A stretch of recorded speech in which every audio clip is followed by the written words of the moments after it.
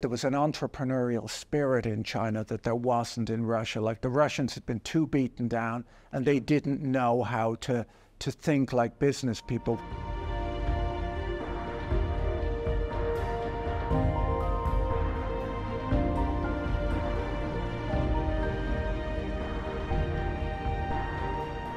The 21st century, Jim Rogers and others would say, it's going to belong to Asia. He said, in 2000, if you're smart, you move to Asia. But I think as we get deeper into the 21st century, people say, hey, again, maybe China's played out, and maybe that has an impact around Asia. Does the latter half of the century belong to Africa? And maybe tell me more of what the people that you're talking to are doing and what they're investing in real economies in Africa. I do think there is possibly a very reasonable way to look at the world is that Asia, in particular China, was suppressed for a very long time, like just with terrible government policies and an economy that boomed hundreds of years ago and then, was suppressed for a very long time. And then once the weight was taken off of it, there was this huge entrepreneurial thing that happened. And actually in Jim's book, Investment Biker, he talks about that. It's the story that he rode his motorcycle around the world, and he first drove through Russia and then he drove through China. And of course, both of them were kind of communist countries at the end of communism. And he just said there was an entrepreneurial spirit in China that there wasn't in Russia. Like the Russians had been too beaten down and they didn't know how to think like business people, while the Chinese were hustling and making smart decisions, and they were kind of being held back by communism, but they were an entrepreneurial people. I think there is an argument just that in the very long run, if people are allowed to work and to thrive, that in a way, the country with the greatest factors of production should probably be the largest economy. And one of the big factors of production is just people, workers. And, China just has this huge population. India, Indonesia, Nigeria as well in Africa. Yeah.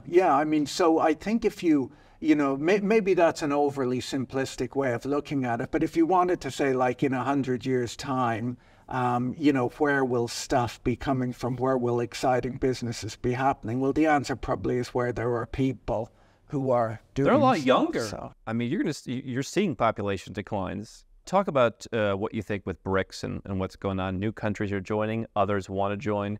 My concern is some folks say, who cares about these little countries?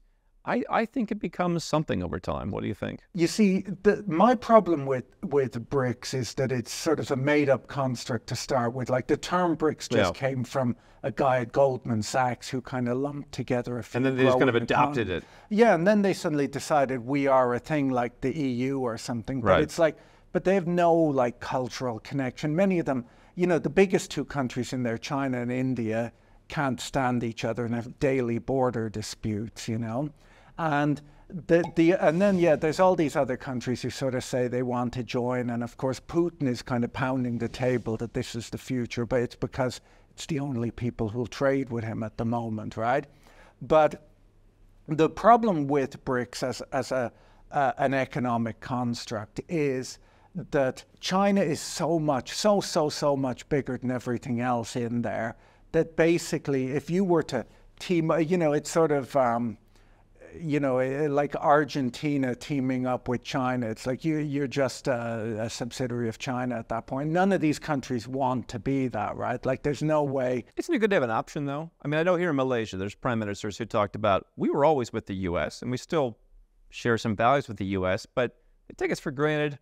They don't do much. Like, why are we just a rubber stamp for them? You don't have to lock yourself into like an economic group either. Like, and actually, in the real world, like people want to talk about BRICS, but if you look at what India is a great example. India will trade with China, they'll trade with the Russians, they definitely will trade with the United States, and they're being smart and sitting on the fence, right? Like they kind of say, they sort of do their best to kind of go, you guys have your fights, we won't get involved, we'll buy and sell stuff from you guys, and we'll try not to get anyone too upset with us. And I think that's really, all of these countries want to do that. Like they'll talk a big game about, this new order that's likely to come about. But if you think about it, like we'll say if you're a small country and you're going to like really tie your boat to a bigger country, which you don't have to do. But we'll say if you decided to, and your options are China or the United States, who's going to stomp down on you more is kind of the question. And I would argue that maybe China will stomp down on their own citizens. How are they going to treat, the sort of people of a small country who's decided that they're now buddies with China? It's equally, I'm not so sure that the United States would be that generous to a small I'm not convinced that they are. No, frankly. Just to be clear, because often whenever I speak about something and I kind of say, well, something about China, people kind of go, well, you didn't bring up the United States. I'm like, no, because I wasn't talking about that. Yeah, the what about it is good. I thought one of the best lines from the Trump presidency was he did that interview and he's like, what do you think our people are so innocent? We're so innocent. I thought it was high time someone said that. I mean, look at. Let me just take a look at Cuba, and look at how they're complaining that Cuba's now teaming up with China. They tried to bring Cuba more into the fold, and then they undid it. And it's like, well, what are you supposed to do? I kind of, for that reason, I say, I'm glad for optionality. I think in the real world, all of these countries are and will pursue that optionality, where they'll tell everyone that they want to be friends with them and we'll join this group and we'll join that group.